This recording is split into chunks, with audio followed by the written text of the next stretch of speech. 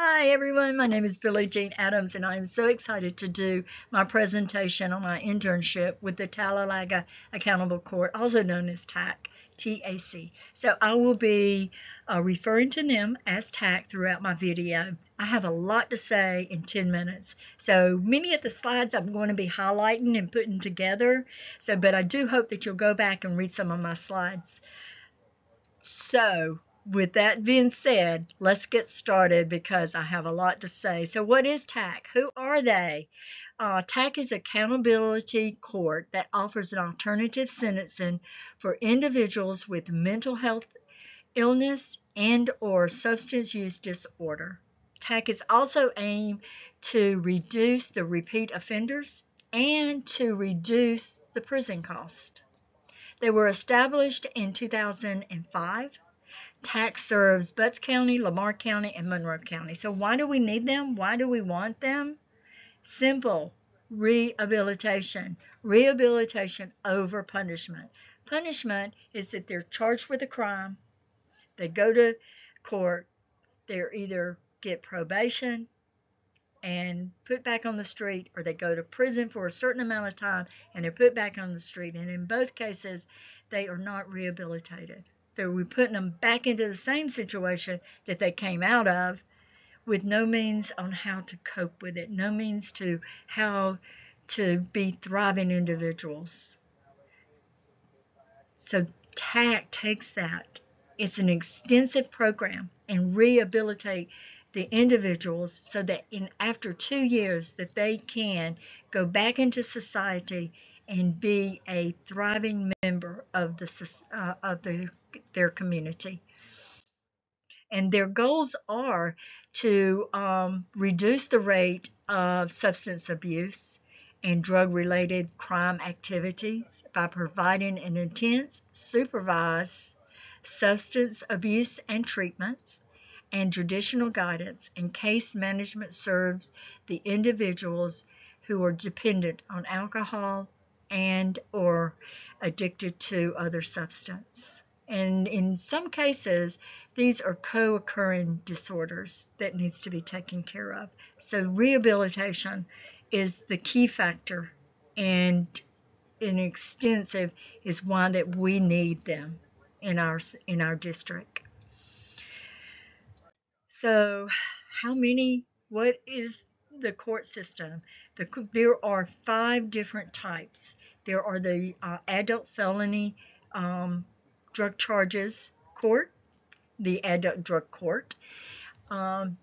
There is the adult mental health court, the veterans treatment court, where veterans may have encountered some challenges that is due to the fact of their military service while they were in wartime. There is also the operating under the influence, driving some type of motor vehicle while under the influence of either drugs or alcohol. And then also the family treatment court. And the family treatment court these are individuals that have or will lose their children, or their children are in foster care because of their substance abuse. So we also help them to be thriving citizens, not only thriving citizens, but to provide that safe environment for themselves, for their children, and for their family. So Towaliga Judicial Circuit, who makes up for that? That is serving Butts County, Lamar County, and Monroe County. Is the Superior Court judges, and Judge Fears is the one that is mostly involved in the drug program. He is also the founder. There's also the District Attorney's Office, the Public Defender's Office, the probation officers, and the sheriff's surveillance teams, and they are made up of the sheriff's departments in Monroe, Lamar, and Butts County. And I think there is about two in each county. that we have that works with that is on the surveillance team with TAC. They are the ones that will go out to the participants' home for home visits to make sure that they're abiding by all the rules and they're meeting their curfews, and they could do spontaneous drug testing while they're there. So, in our tax staff that works in the office aspect of it, on the flip side of the legal side, is of course Judge Fears, which is the founder of the Towaliga court system, and there's Steve Gallo. He's been in human services for 27 years, and Stacy is our case manager. We have Natasha in our mental health. We have treatment providers that does counseling and also teaches our classes in each of the 4 phases. And then we have our office manager. Christy puts together everything for everybody in the office. So she's like the backbone of TAC office there. So, so a participant, how do they come into the program? Okay, so they're pulled over for whatever reason, a drug raid or what, they get charged with a drug charge, or maybe mental illness has caused them to do a particular criminal, non-violent criminal act, and maybe they're having substance abuse, but at any rate they are charged with this and placed in prison or placed in jail awaiting trial. And the DA or someone from that Towaliga judicial system will recommend them to tax caseworker, which is Stacy. And when they recommend them, they've already interviewed them, went over the program with them, and informed them in order for them to go into this program that they must plead guilty to their crime.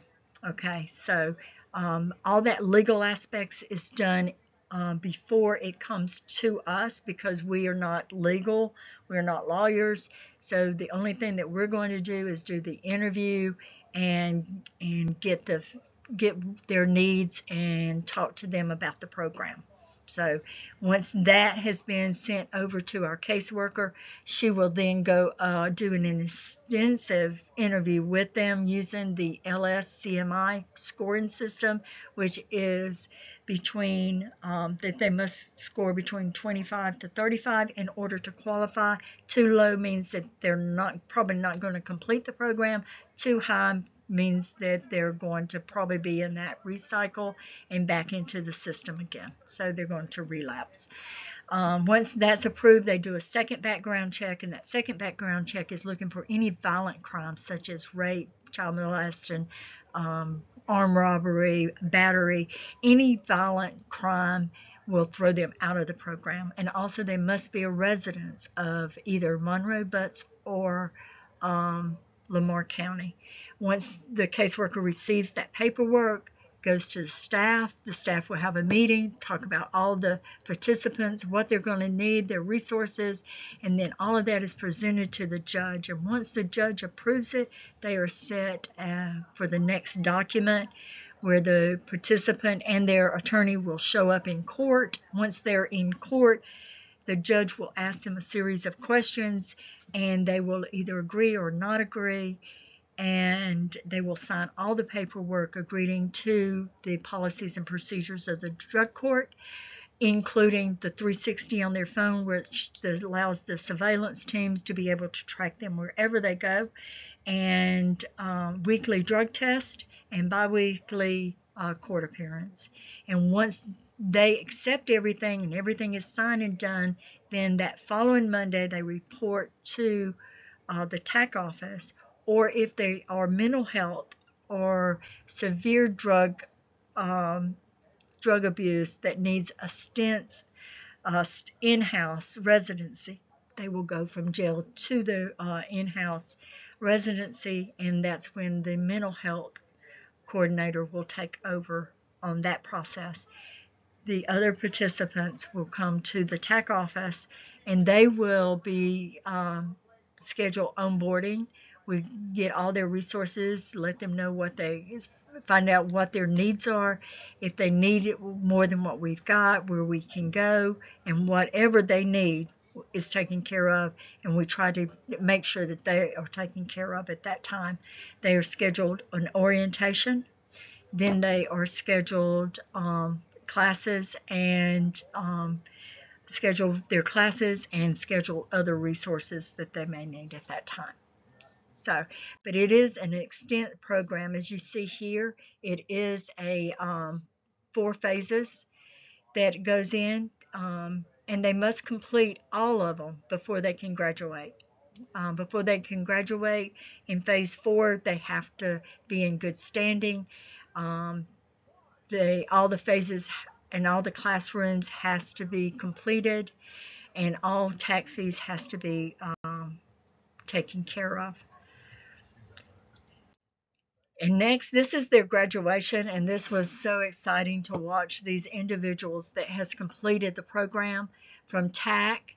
They went forth and they've completed all 4 phases, and they appear in their last court date, and the judge will sign a recovery Bible for them.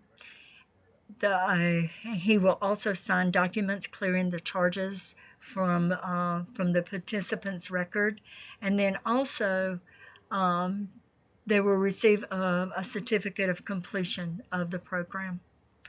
So that is so exciting. And the skills that I've learned and I've taken away from that is unbelievable. My communication, listening, interviewing, and note-taking has just I mean, I'm so thrilled at how well and how fast that has gone for me to gain this knowledge and to gain and enhance these experience. I know Steve told me not too long ago, and I was so excited that my note taking was so detailed and so precise, and that he says probably the best he's ever seen. And I was like, oh wow, because my notes used to be all over the place. So that was quite a compliment. And so if I look over here and I'm like looking at all my skills that I've learned, and I've got anger management over here, and I figured, you know what? Don't sweat the small stuff. That's what I've learned. Don't sweat the small stuff. It's not that important. Just keep on going. And if I'm going to teach it, it has to be a skill that I've learned. So yes, anger management is a skill that I've learned. So, but I cannot say enough about the things that I've learned, and I'm continually learning by volunteering with them throughout when my internship ended. And this has just been an awesome opportunity. So I like to close with this. This is a little quote that I wrote, and it says, "As we plant a seed, we nurture it, providing the resources it needs to grow. Then one day it takes root and it grows on its own." Isn't that what we're supposed to do? Isn't that awesome? To see a participant come into the program and then graduate totally different from when they came in, become thriving individuals. Isn't that what we're supposed to do? Oh, wow. Thank you. Thank you for watching my video, and you have a wonderful, blessed day.